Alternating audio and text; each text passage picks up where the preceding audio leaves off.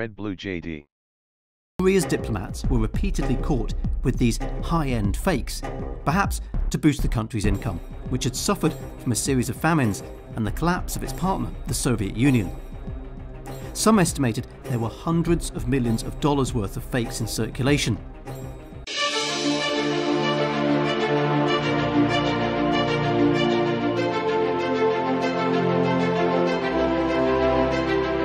Ndabasuhuje sirimwe si kabiri twumva ubujura buhambaye bwagiye bukorwa hirya no hino ku isi ukumva wenda ngo basahuye banki y'igihugu runaka barayeza kandi ababikoze ntibanafatwe kubera ubuhanga babikoranye. Mu mwaka wa 2016 abahakazi bo muri Korea ya Ruguru bateguye umugambi wo kwiba miliyari y'amadolari banki nkuru ya Bangladesh, bagera bugufi cyane yo gutwara ako kayabo. Bahagaritswe bamaze gutunda miliyoni 81 y'amadolari y'Amerika. Ariko se ni gute kimwe mu bihugu bikennye cyane kuri iyi si kandi kitabana cyane n'ibindi bihugu cyabashije gutoza abahanga mu gukora ubujura nk'ubwo? Reka iki kiganiro cyacu tukite operasiyo y'ubujura bw'abanyakoreya ya Ruguru, ubundi turebe uko byagenze byose nta na kimwe duciye ku ruhande. Iba ariko birasaba ko iki kiganiro tugicamo ibice bibiri kuko ubu ni bumwe mu bujura bwabayemo ibintu byinshi bitandukanye. Bahaye ikaze rero muri iki kiganiro cya Red Blue JD. Naho nge nitwa Jean Claude Nshimiyimana.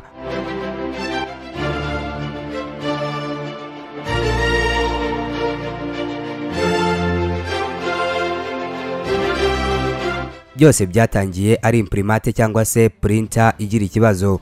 Ni bisanzwe mu buzima bwa none. Rero bibaye ku bakozi ba banki nkuru ya Bangladesh baketse ko ari bisanzwe kuri twese. Iki ni ikibazo cy'ikoranabuhanga. Ntibyabonekaga nk'ikintu gikomeye, ariko ntabwo yari printer gusa kandi ntabwo byari muri banki isanzwe. Bangladesh Bank niyo nkuru mu gihugu, igenzura ikanabika amafaranga y'iki gihugu, mu gihugu kirimo miliyoni nyinshi z'ababaho mu bukene. Naho printer yagize uruhare rukomeye. Yari imbere mu cyumba gicungwa cyane mu igorofa rya 10 ku cyicaro gikuru cy'iyi banki mu murwa mukuru Dhaka. Akazi kayo ni ugusohora impapuro zanditseho uburyo miliyoni nyinshi z'amadolari zinjira zikanasohoka muri iyi banki. Ubwo abakozi basangaga idakora saa 2:45 hari kuwa gatanu tariki ya 5 z'ukwezi kwa kabiri mu mwaka wa 2016. Twaketse ko ari ikibazo kibaho nk'uko bishoboka undi munsi wose. Uku niko umukuru w'iyi banki Zubair bin Huda yabwiye polisi. Utubazo nk'utu twabayeho na mbere, ariko mu by'ukuri iki cyari ikimenyetso cya mbere ko Bangladesh Bank iri mu kaga gakomeye cyane. Abahakazi bari binjiye mu mikorere ya mudasobwa zabo kandi muri ako kanya bariho bakora igitero kinini kuri mudasobwa kigeze kibaho. Intego yabo ko ari ukwiba miliyari y'amadolari, kuyobora amafaranga agasohoka.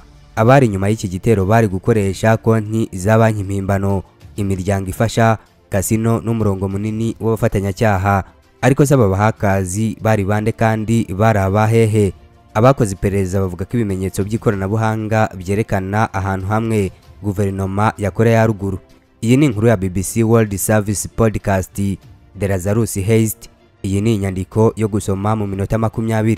Kuba Korea ya Ruguru yarabaye ukekwa mukuru kuri iki kirego cy'ubujura mu ikoranabuhanga ni ugutungurwa kuri bamwe. Ni kimwe mu bihugu bikennye cyane ku isi kandi kidakorana cyane n'ibindi ku isi mu ikoranabuhanga, mu bukungu no mu zindi nzira hafi ya zose. Ariko FBI ivuga ko ubu busahuzi kuri Bangladesh Bank ari umusozo w'imyaka wo gutegura ikipe y'abahakazi n'abazabafasha muri Aziya bakora bafashijwe na leta ya Korea ya Ruguru mu bijyanye n'umutekano mu ikoranabuhanga. Abahakazi bo muri Korea ya Ruguru bazwi nka Lazarus Group. Mu kuvuga ku muntu wo muri Bibiliya wazutse mu bapfuye, inzobere zagiye zivumbura virusi bakora zivuga ko nabo ari abantu bahanyanyaza.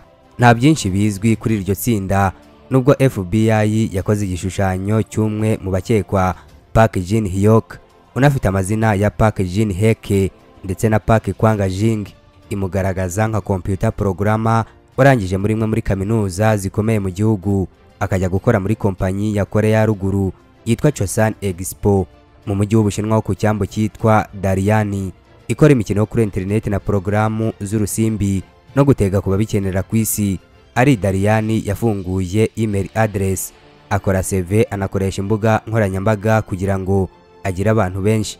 Ibimenyetso by'ikoranabuhanga byerekana ko kuva mu 2002 yari Dariyani, naho mu 2013 na 2014 akajya ajyayo akanavayo, aho ibimenyetso bya FBI bigaragaza ko ibikorwa bye kuri interinete yabikoreraga i Pyongyang. FBI igaragaza ifoto yo muri 2011 yakuwe muri email yoherejwe n'umukuru wa Chosun Expo, yereka Park umukiriya wo hanze, yerekana umusore usa neza wo muri Korea w'ikigero cy'imyaka isoza 20 cyangwa itangira 30, yambaye ishati y'umukara n'ikoti ry'ikigina cyerurutse. Nta kintu kidasanzwe ukiyibona uretse kuba byibushye mu maso, ariko FBI ivuga ko mu gihe kumanywa yakoraga nka programa, nijoro yakoraga nk'umuhaka.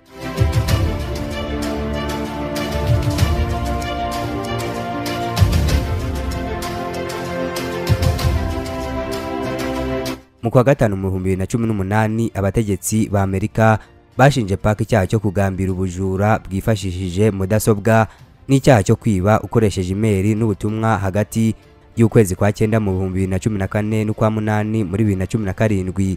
Ashobora gufungwa imyaka igera kuri 20 mu gihe yashakishwa agafatwa. Gusa yasubiye muri Korea ya Ruguru mbere y'uko ibi birego bisohoka, ariko Park niba ari izina rye ry'ukuri ntiyabaye umuhaka w'igihugu ako kanya. Numwe mu bihumbi by'urubyiruko rwo muri Korea ya Ruguru rwatojwe kuva ari abana kuba barwanyi kuri mudasobwa.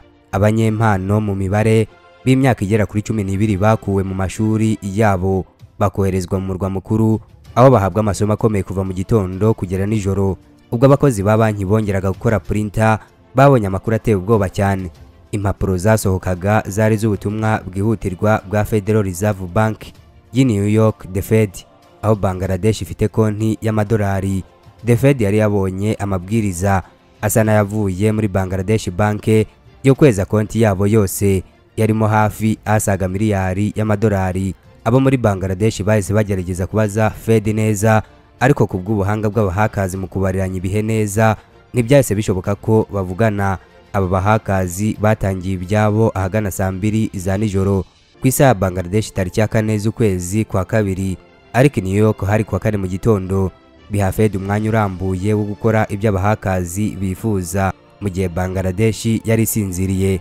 Umunsi ukurikiyeho kwa 5 yari intangiriro ya weekend muri Bangladesh, aho iva kwa 5 ikageza kwa 6. Rero ibiro bikuru bya banki i Dhaka byari bitangiye iminsi 2 bifunze, kandi igihe muri Bangladesh batangiye kubona ubwo bujura kwa 6 byari byageze muri weekend i New York. Rakesh Astana, inzobere muri cyber security yo muri Amerika, agira ati, urumva rero ubuhanga bw'iki gitero. Itariki yo kwa 4 nijoro yari ifite intego isobanutse neza. Kwa 5 New York irakora, ariko Bangladesh Bank ibifunze. Mu gihe Bangladesh Bank igarutse ku murongo, the Federal Reserve Bank ibifunze. Ibi byatindijeho hafi iminsi 3 kugira ngo havumburwe uwo mugambi, kandi abo bahakazi nabo bari bafite andi mayeri yo kubona ikindi gihe. Mu gihe bamaze kuvana mu mafaranga muri Federal, bagombaga kugiraho bayohereza. Bayohereje kuri konti bafunguye i Manila mu murwa mukuru wa Philippines. Kandi muri 2016 kuwa mbere tariki ya 8 z'ukwezi kwa 2 wari umunsi wa mbere w'umwaka mushya w'ukwezi, undi munsi w'ikiruhuko muri Aziya. Mu kubyaza umusaruro igihe hagati ya Bangladesh, New York na Philippines, aba bajura bari batunganyije iminsi 5 myiza yo kwandurukana ayo mafaranga nta nkomyi. Bari barafashe igihe gihagije cyo gutegura ibi byose, kuko byaje kuboneka ko Lazarus Group yari maze umwaka igerageza kwinjira mu mikorere ya mudasobwa za Bangladesh Bank.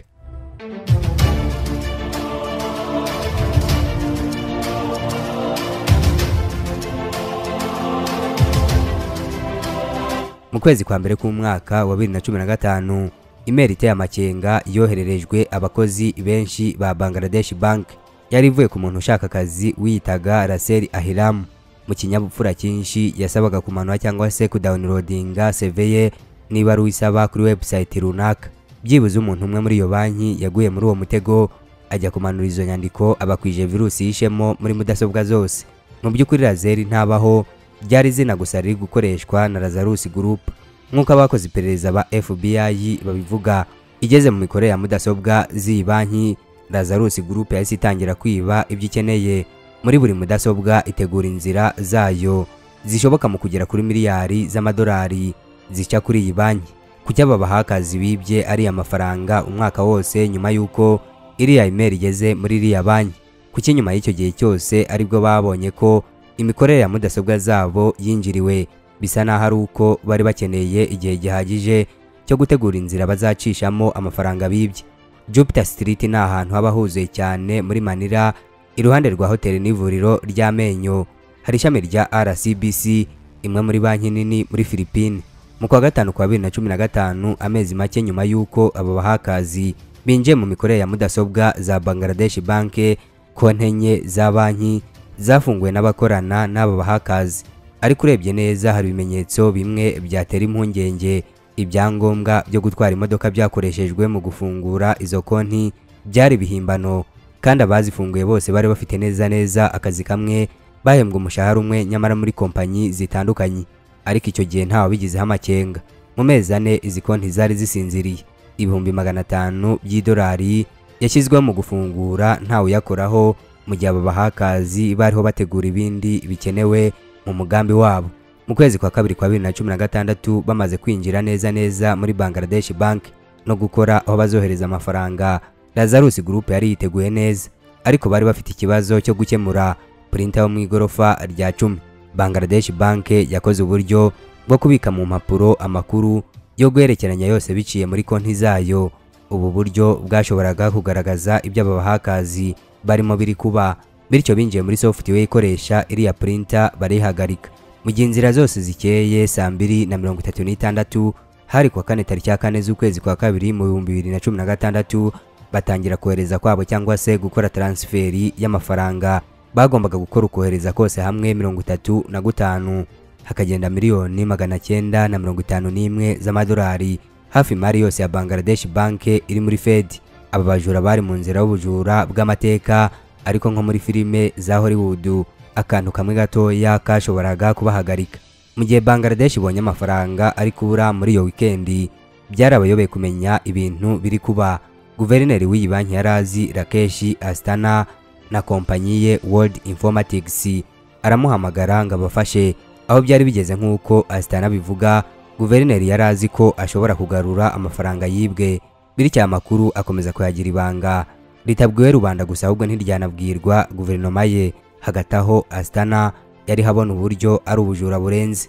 Abona ko abajura babashije kugera ku hantu h'ingenzi cyane muri system ya Bangladesh Bank hitwa Swift. Iyi ni system ikoreshwa na banki ibihumbi ku isi mu gukora za transferi z'amafaranga menshi cyane hagati yazo. Abahakazi ntabwo bigeze bagerageza guca intege nke za Swift, ntibari babikeneye kuko mu bijyanye na software ya Swift ubwaya bariho bakoresha babonekaga nk'abakozi nyabo basanzwe ba banki.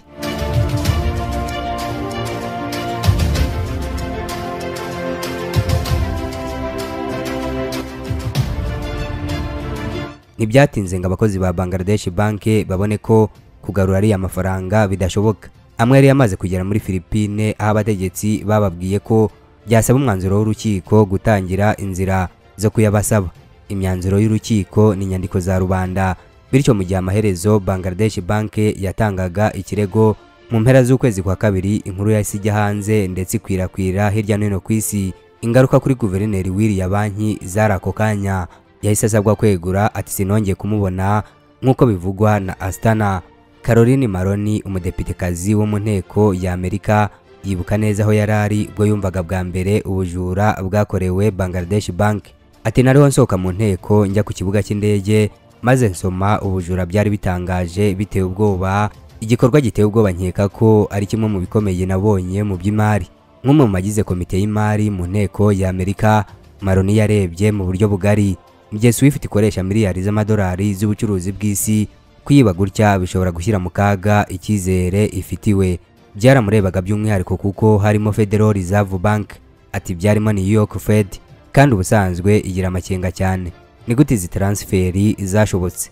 Maroni yahamagaye Fed, umukozi amusobanurira ko igice kinini cya transferi kitabaye kubera akantu gatoya k'uruhurirane. Banki ya RCBC ishami rya Manila, abo bahakazi bageragezaga kohereza miliyoni 951 z'amadolari. Yari ku muhanda witwa Jupiter Street. Hari amagana y'amabanki abahakazi bari gukoresha mu kwiba, ariko bahisemo iyi Gusa iki cyemezo cyabujije gutwara miliyoni amagana z'amadolari. Caroline Maroni agira ati kohereza byaje guhagarara muri Fed kuko aderesi yakoreshejwe muri komande imwe yo kohereza yarimo ijambo Jupiter, rikaba kandi izina rya kompanyi y'ubwikorezi mu bwato muri Iran iri mu bihano mpuzamahanga. Iryo jambo gusa Jupiter ryari rihagije kuvuza inzogera ziburira muri mudasobwa za Fed. Kohereza byahise byongera kurebwaho, igice kinini cyabyo nticyaba, ariko si yose. Kohereza gutanu kwa miliyari 101 z'amadolari kwabashije kurenga iki gihato. Muri ayo miliyoni 20 z'amadolari yoherejwe ku mushinga ufasha muri Sri Lanka witwa Sharika Foundation, washinzwe n'abafatanya n'aba bahakazi nk'imwe mu nzira z'aya mafaranga. Wawushinze Sharika Perera avuga ko yarazi ko ayo mafaranga ari impano yemewe, ariko hano naho akantu gato kakereje umugambi w'aba bajura. Kohereza kuri Sharika Foundation, umukozi wa banki w'ijisho ry'icyanira yabonye ikosa mu myandikire ayoherejwe asubirayo, bityo miliyoni 81 z'amadolari zaragiye. Gusa si yaba bahakazi bashakaga, ariko ayo mafaranga n'ubundi yari akayabo kuri Bangladesh, igihugu aho umuntu umwe kuri 5 abaho munsi y'umurongo w'ubukene.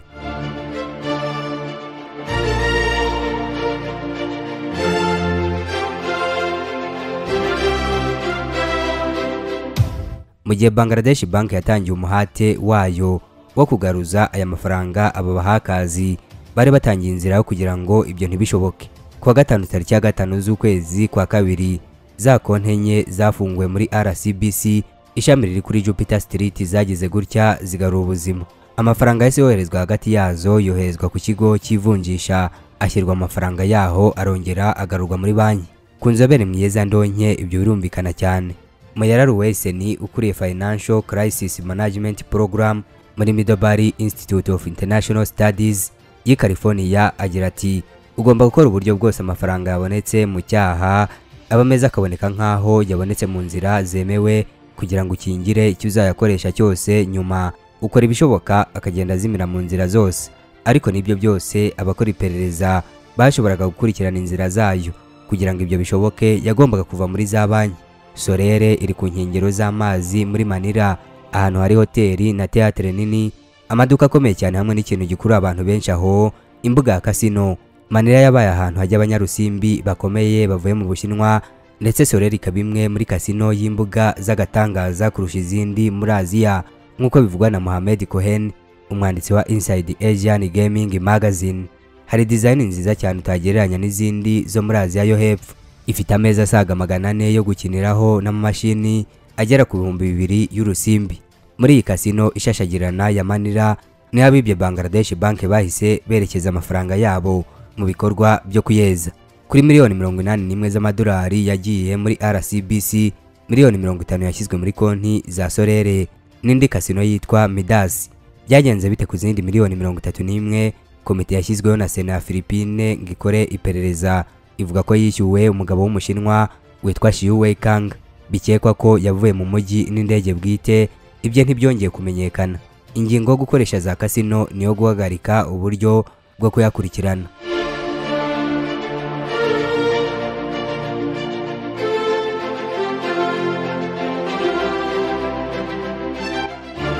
Iyo amafaranga yibwa hinduwemo imari ikoreshwa ku meza ya casino chips akongera akagarurwa muri kashi, bisa niba bitagishobotse ku bakora iperereza ko bayakurikirana. Ariko se byo hari ikibazo biteye. None se abajura ntibaba bashobora kubura yabo ku meza ya za casino? Reka igice cya mbere cy'ikiganiro cyacu kuri operasiyo y'ubujura bw'abahakazi bakorera Ruguru tube tugisubikiye aha. Mu gice cya kabiri tuzareba ukuntu aya mafaranga yaje kugera mu maboko y'abajura n'uburyo byamenyekanye ko ari abakorera Ruguru babikoze. Ntujye kure, turacyari kuri bw'Igihugu. Naho nge nitwa Jean Claude. Nshimiye Imana, nimugire amahoro.